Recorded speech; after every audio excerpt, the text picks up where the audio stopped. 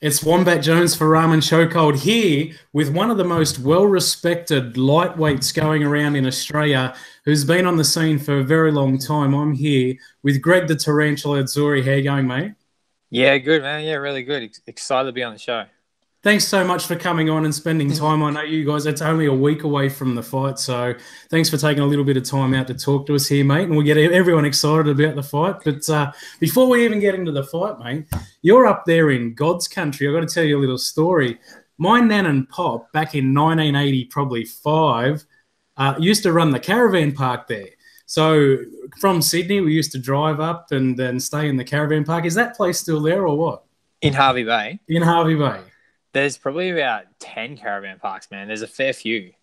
Yeah, right. So what's it like these days? Is it like just a big tourist sort of an area, or? Oh, it isn't. It's like a little city, but in saying that, man, it's big, but it's not. It's kind of weird, and it's spread out a fair bit. Like the furthest part of town would probably be half an hour out, but sometimes you'll drive like 15 minutes without even seeing anything but like a cow. So it's still pretty spread out. It's pretty central in one layer, and like where you're probably talking about on the Esplanade, there's about 4 caravan parks. Yeah, it was on the right, going down a hill on the right-hand side just before you went under that bridge thing that had all the shops on the right. That probably has changed totally, mate. I haven't been there in 20, 25 years. Yeah. What year was that?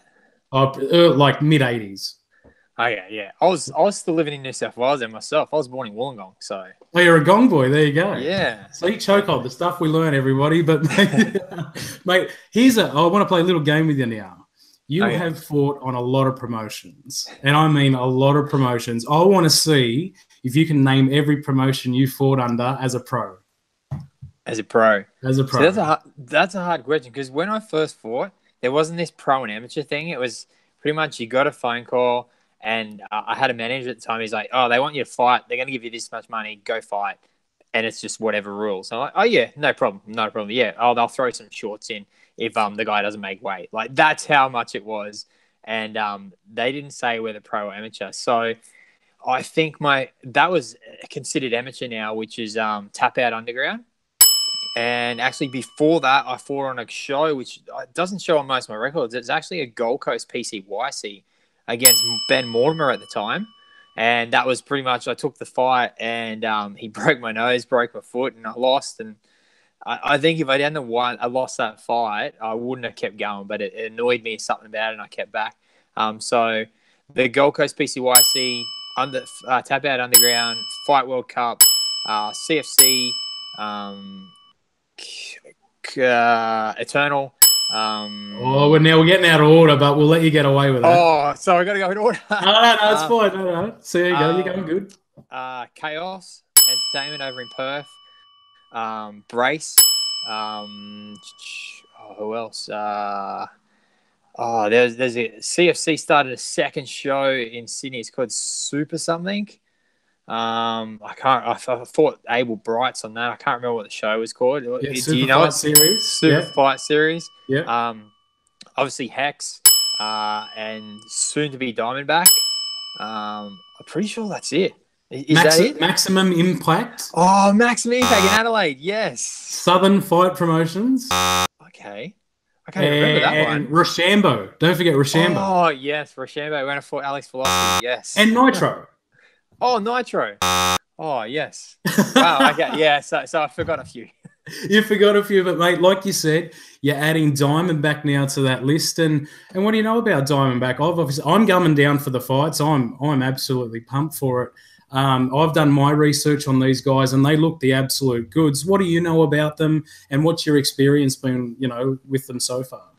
Well, Craig, the promoter, he's been talking to me on Facebook after probably my last 3 fights, and just saying he'd love to get me down here again someday. So apparently he's been following me from there, and we've been trying to get it onto the timing. I've been locked in with other fight promotions. I'm pretty loyal. If a promoter rings me and says, I want you to fight here, can you not fight? And I'm like, oh, yeah, I'll do that for you, because I understand when you're sort of up at the main card, you sort of don't want to get injured or anything or put their show in jeopardy. So he been approached me for a while. We finally made the deal probably 2 months before that. And, yeah, man, I've been watching their show, and all I've seen is the footage and the photos and the stadium and just the setup looks amazing, man. Like the way it looks, and I've only seen it through Facebook, and I can't wait.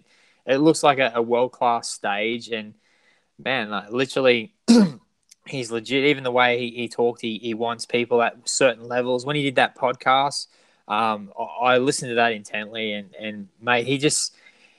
When a promoter comes to me and talks to me, he doesn't seem to have a lot of rubbish. He's pretty straightforward and he's honest, and I'm really stoked to be on that show. And he's from what he's been doing so far, he's real accommodating, and man, I can't wait to get down there and experience it pretty much.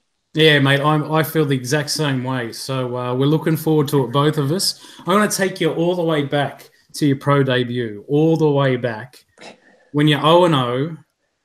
And you lose that fight. You actually lost your pro debut, and you lost it via rear naked choke. So what I want to ask you, though, is if you go ahead and you lose that fight via KO, do you become a KO specialist? Because, most 0-0 guys go away after their first loss, and however they got beaten, they work on it intently, and they go hardcore in that. And as we know, you've got about 4,000 rear naked chokes on your record. Is that what happened, or what sort of, pushed you off in the direction of the game that you've got now? I think being the sport, the thing that drew me to it was the grappling. I come from rugby league, basketball, union sort of stuff, and the grappling just always sort of felt natural to me. In saying that, when I did get that loss, I was really, really devastated, man. I was annoyed at myself.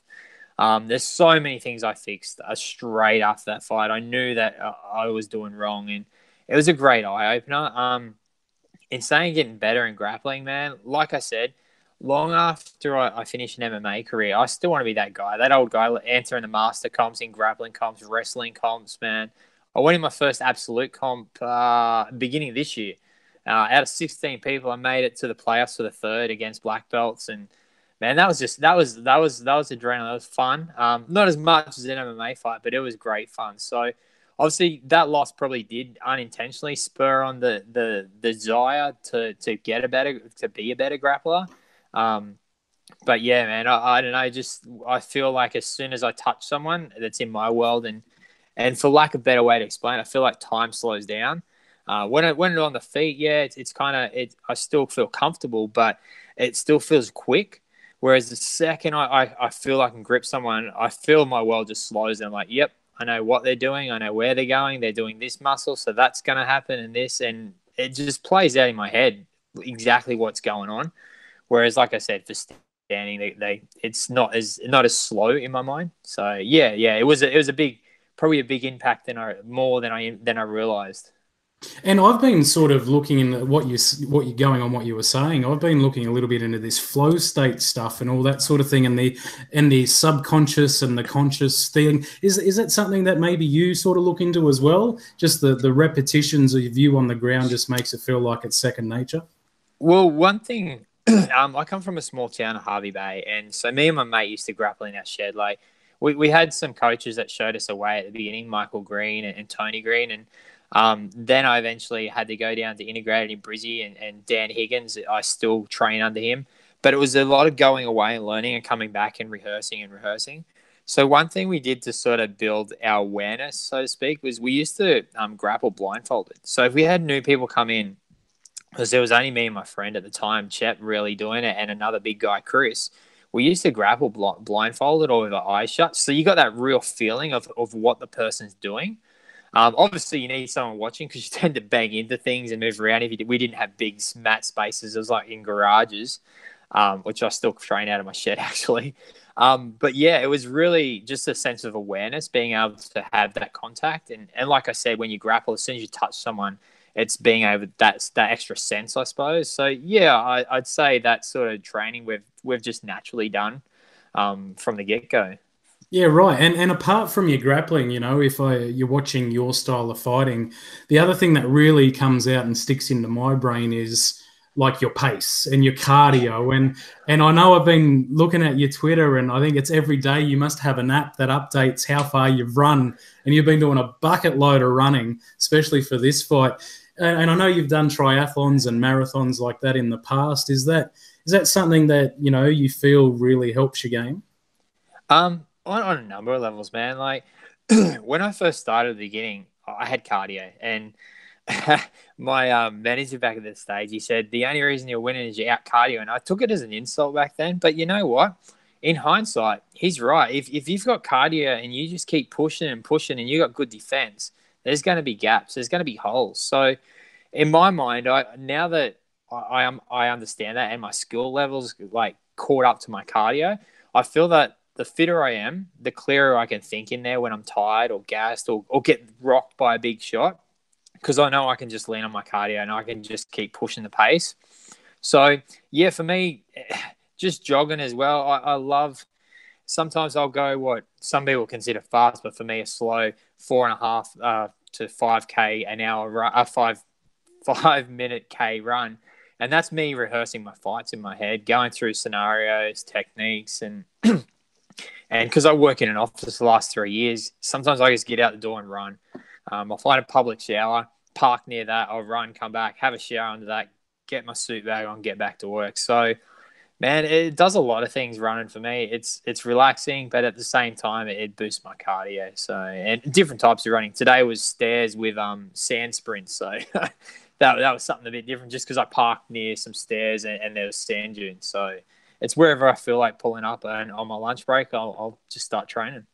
And I subscribe to the fact that if you've got massive cardio, you can recover from shots better. I mean, it's plain to see everyone, especially in the high promotions that got cardio through the roof, when they get rocked by a big shot, they tend to, it doesn't affect them as much, and they can spring back a lot better. Do you subscribe to that as well? Yeah, definitely. Yeah, except for a few fights ago, I got rocked in the jaw. That was a great kick, but in general, I can take some pretty big hits. Not that I want to. No one should take that many hits in the head. Some of my fights have been a bit of a brawl. But, the fitter I am, I can sort of feel it sometimes when they're punching in that second and third round, that the sting's not there, be it they're tired or that I'm feeling not as tired. So, yeah, I tend to agree. The better your cardio is, the better you can think, the better you can recover. And before we speak about the fight, you've fought a who's who of Australian and New Zealand lightweights. I mean, if you go through your record and you go through the names, you definitely haven't shied away from anyone. And you see some of those names actually now making it up in the UFC. And is that still something that you're sort of looking towards, or do you think you've flown the coop for that, or what do you think's up there for you now? Mate, I'd love to. Anyone doing this game would love to make the UFC. It's the pinnacle, or ONE FC, those types of shows. I'm in the mindset though that I think I'm past it with my age and stuff, and like you said, I've fought the who's who. Like, pretty much, if someone says, "Do you want to fight next week?" I'm like, "Yeah, okay," and they're like, "Oh, but that could damage your record. Like, he's pretty up there, and if you lose or someone comes along, oh, he's only 20th and you're 9. Like, if you lose, you go out." I'm like, you know what? At the end of the day, I love doing the sport, so I just want to get in there and compete. And that's probably been detrimental. Like, even back when I did have a manager, I'd sort of nearly argue the point. No, I just want to go again. He goes, oh, we're just waiting for this contract. Or nah, let's just go. And I'd sort of just take fight after fight. So, look, I don't regret any of it. I've enjoyed every moment of it, and I've got to see and experience a lot of places. But yeah, man, it's probably been the thing that's held me back from these guys, and that I see it. They're 7-0 or 9-0, but then when you look at their record, they're fought guys that you've never even heard of. So I've put my hand up every time to take on anyone and just enjoy the sport and the roller coaster that comes with it. Mate, it's a great answer. Ethan Dunham, here we go again. This is your second time round going with him. You obviously fought him on brace and you won that fight. You spoke about head kicks before, and in that first round of that fight, you absolutely nailed him with a head kick early. And you sort of dominated him, for the first couple of rounds. But then in round 3, he had quite a bit of success up on the feet. Have you gone back? How many times have you watched the fight, for this, studying it? I actually only had this talk with my wife the other day and someone else. I said, I'll watch my fight 2 or 3 times. And if I've won, I'm like, yeah, that was great work. Then if I start to watch it again, I just start to pull things apart, pick it apart. And I start to hate the fights, even the ones I've won. So I tend not to go back and watch too much of my fights. But in saying that, I've watched a few of his and try to pick up a little habits here or there, and sort of see where I can impose my game. I actually walked out of that fight after that and said to the ref PD when I said, "Man, that kid, I didn't know he debuted at the same time, but because he'd only had 10 fights, I said he's going to go pretty far. Like he was just one tough. I couldn't put him away. Like."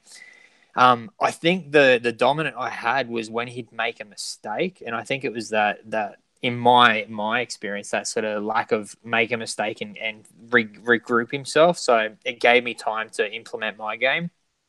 I guarantee he's going to be much better than what he was, and already back then I was saying he's gonna be up there come a few years, and like it's a year and a half later, and I think he's even ranked higher than me. So there you go. He's improved astronomically. And I think this fight is going to be totally different to the last one in the way he's going to be a different fighter. I'm going to be a different fighter. But my personal opinion, I still think it's going to play in my favor. I think that experience that I have, like you said, I'm over 30 fights now. I can stay calm with that cardio. I still think he's still going to make some minor mistakes, and that's what they'll be. They'll be minor, and that's when I've got to pounce and go. So yeah, I'm pretty confident. Yeah. Do you think your range is going to come into factor again? You're obviously a pretty lengthy lightweight, when you could tell in that first fight just how much range you had on Ethan. So do you think you're going to use that again? Is that going to play out the same way? Oh, definitely. Stupid not to use it. I think my reach is 190, but yet my height's 184. So it's like ridiculously longer than my body.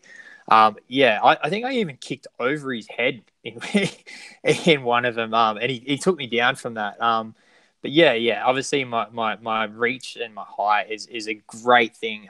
In saying that, like what happened before, if I overcommit, it's a great opportunity. If I was his coach, I'd say when he overcommits, shoot. Provided it's not a knee or a kick coming. But yeah, so I use that especially as a starting point, just keeping them at bay at where I want, that distance I want. And like I said before, I use my cardio, grind them down.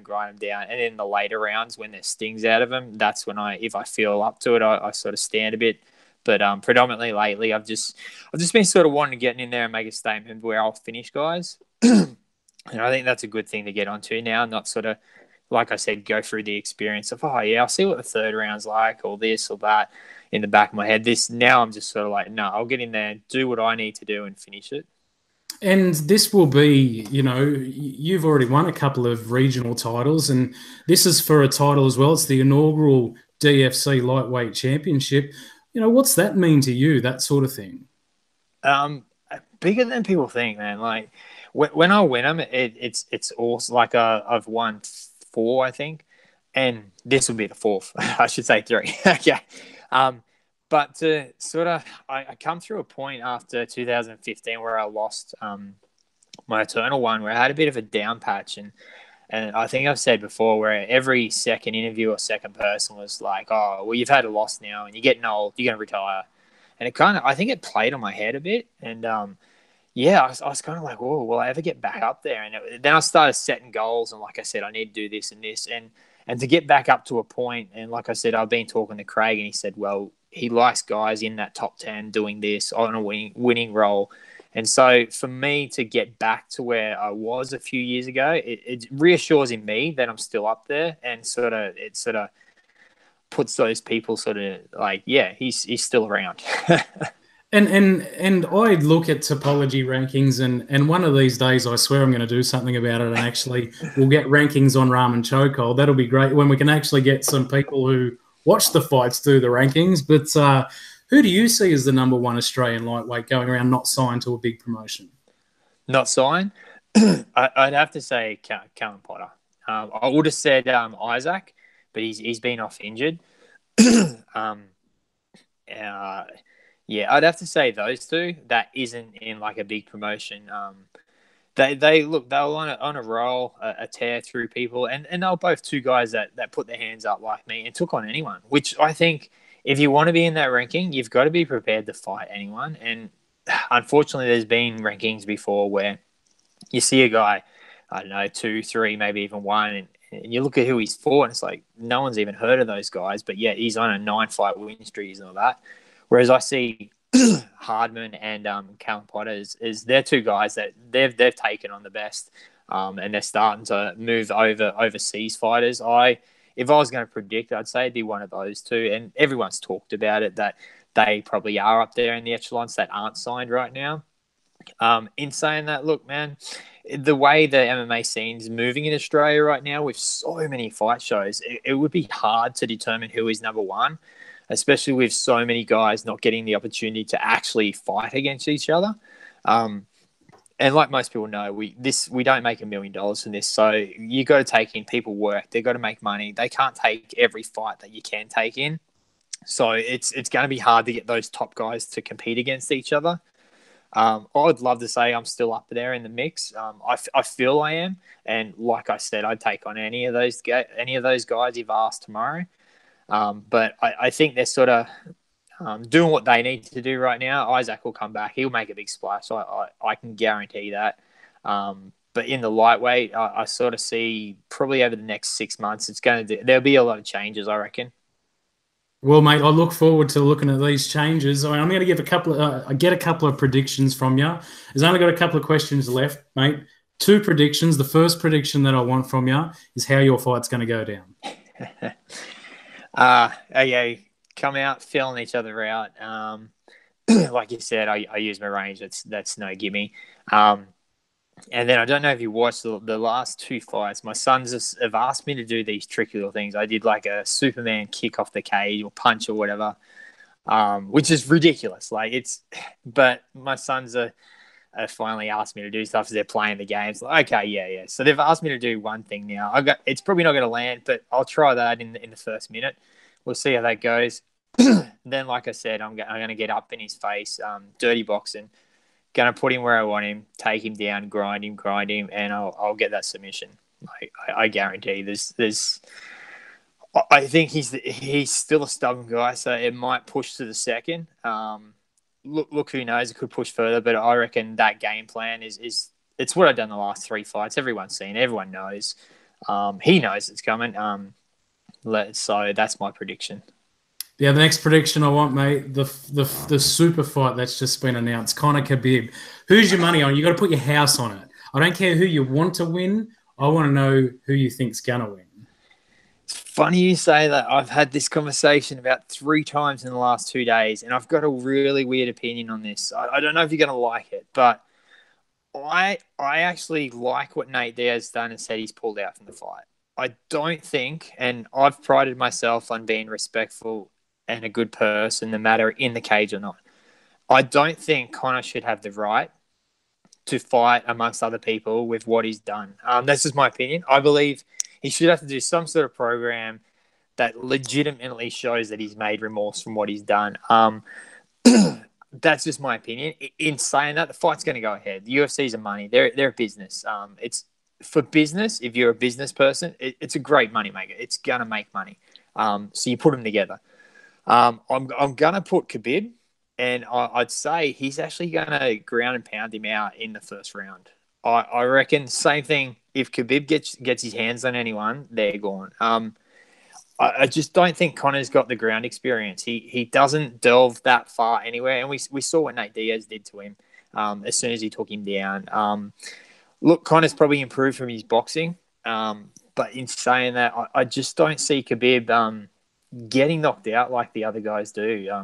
I could be wrong, but the guy tends to walk through some pretty heavy punches to get where he needs to get. And once he's got his hands on you, man, he just doesn't let up. So that, if I had to predict, I'd say that. Mate, good prediction. I love it. I'm not giving you mine. I'm going to wait at least another month and a half before I give everyone my prediction. But, mate, it's a one-player game when you're in the cage. Outside of the cage, you need help. There's no way else that you can do this sport. Anyone that you want to thank, sponsors, teammates, family, floor's yours. Obviously, foremost, man, my wife's so understanding. I start training in the morning, then I go to work, then I train at lunch, then I come home, I teach classes, then I train. So she doesn't see me most of the time, but she understands that's who I am. I'm addicted to the sport. then pretty much my sponsor, Elite Strength and Conditioning, Mikey Reynolds, he does all my programming there. Great guy, strong guys, huge strong guys. The front room, vegan cafe, makes some awesome meals, man. I wasn't even vegan, but the meals they make are just unreal. I've been eating vegan the last week.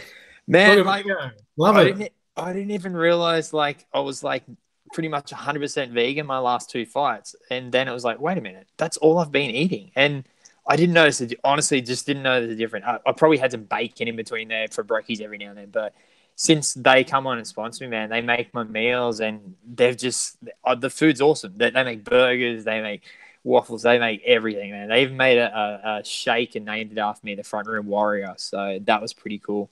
I can't go past Dan Higgins Jiu-Jitsu, man. That guy has all the time in the world for me every time I come down to his shed and just.